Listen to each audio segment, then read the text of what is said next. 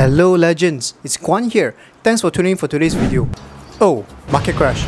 A scary thing that all investors would fear. But when the market crash comes, does this really mean that all stocks will automatically become worthless like this shoe umbrella? Should we sell off everything then? Should we stand there and do nothing? Let's find out what we as investors should do during a market crash. Alright?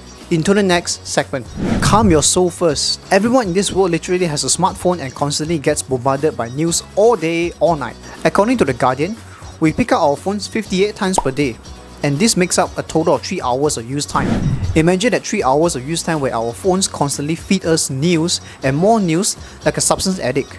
This is not going to help our brain to stay calm and focused. The last thing we want to do is to panic selling. If we panic sell, the consequence will be equivalent to Kim Jong-un pressing the rocket button and seeing our portfolios get destroyed after years of building it. Worst of all, after panic selling and you notice the stock prices went to the moon like nothing happened. So, if you don't want to have an annoyed face like this Indian man in the meme, don't panic sell and relax here. The goal here is to buy low and hold, not buy high and sell low. Market crash is basically playing a squid game with you, and all you have to do is not to play the squid game. Let us now explore what we as investors can do during a market crash. Into the next segment. Average down the dip? You see, the thing is, if you own a company that you have no deep knowledge about, you will definitely get freaked out during a market crash. It's like you get married to a woman, but after years of living and suddenly you found out that she's actually a man. Like this photo intended. So the truth of the matter is, if you know this company inside out and there's nothing significant wrong with the business fundamentals, you're in a perfect position to average down the dip. But if you realize the business fundamentals of the company that you own is rotting like this guy drowning in acidic waste, it's better for you to cut the loss and run far like the roadrunner running away from the coyote. But don't overrun like the coyote lah. Better be safe than sorry later. For example, if you always think that Google's stock price is attractive at $3,000, you should like it more at the current price of $2,800. Don't waste your energy in timing the market. You can't possibly know the target price out of 7 billion people in the world, unless you can read minds like Professor X in X-Men. A good habit here would be to go back and revisit your investment thesis and check if your investment thesis remains intact or not. Alright, into the next segment. Sell the stocks? Going back to the basics, investors only sell the stocks in these scenarios. Number 1. When investors realize the stock valuation has become outrageously high, like Dogecoin sitting on a rocket going to the moon. Assuming you have been back holding GameStop, yeah, that GameStop, and a market valuation of $1 billion, and a short squeeze drama caused its valuation to rise up to $20 billion at a peak in 1 month. That's essentially 20 times your money already. Let's visualize this in terms of internal rate of return. Suppose you have been back holding GameStop for $1,000. 20 times increase in valuation means your investment multiplied by 20 times in 1 month. And the internal rate of return is, I don't know how to pronounce it anymore. What? See this outrageous internal rate of return right there? It's the perfect exit opportunity one can ask for. Leave the back holding to other people.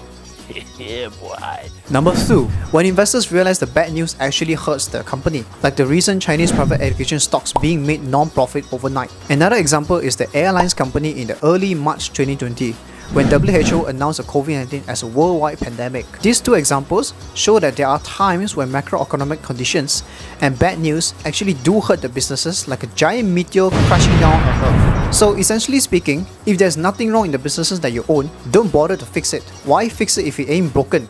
Alright, into the next segment. Hodling the stocks? Holding the stocks and doing nothing is also an action itself, paradoxically.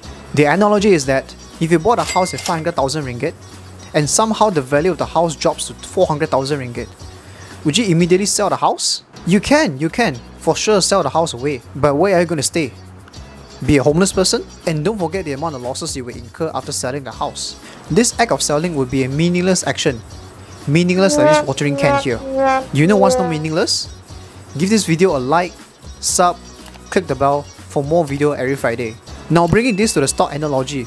If, for example, you own Nike stock, and the stock price went down like a roller coaster, but Nike stock already makes up 50% of your portfolio, you'll probably better just hodl it.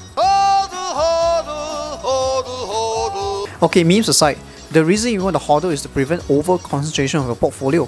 It's always wise to have a protection layer in place in your portfolio. That way, you wouldn't have a single stock that can single-handedly decide the fate of your portfolio. That's not all. As Charlie Munger famously said, the big money is not in the buying or selling, but in the waiting. I mean, Take a look at Charlie Munger's stock trading history over the years. He can sit there and do nothing in his portfolio for 7 years. Many new investors also have the tendency to always switch stocks as frequently as changing clothes. This is definitely not a good habit for long-term investors, as the trading fees can already eat up like Pac-Man eating all your money away. So sit on your investment for a long time until you become old uncle, old auntie. Alright, into the next segment.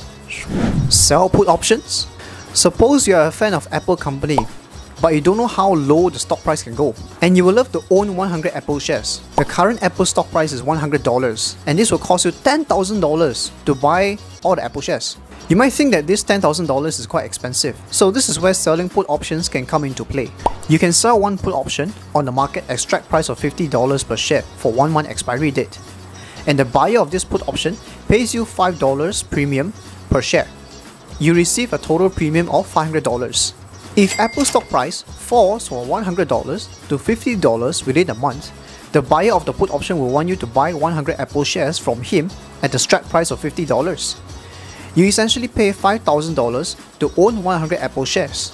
But remember that you receive a premium of $500 from the put option buyer. You can use this $500 premium to subsidize the total purchase cost, making a total actual purchase cost only $4,500. So you see, you can sell put options to help reduce your purchase costs.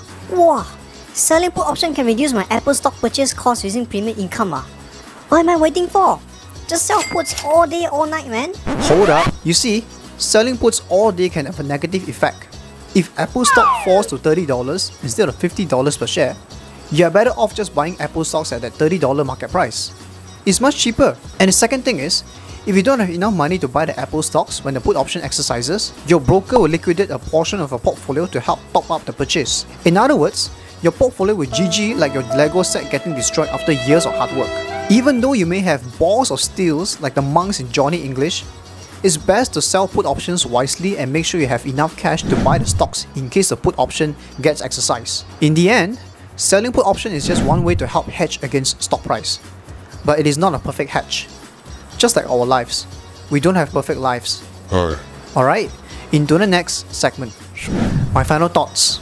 Alright, all in all, if you already have a solid portfolio of businesses, just fasten a seatbelt and ride it out through the wave like Takumi in Initial D. Patience will reward you greatly in investment and in life.